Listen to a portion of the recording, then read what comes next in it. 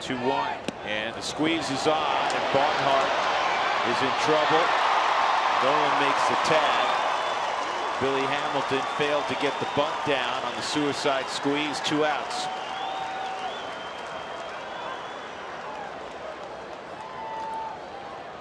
Sometimes for guys that are base hit bunters, they have a hard time just with this regular squeeze and trying to lay down a bunt, because it's not something that they'll do.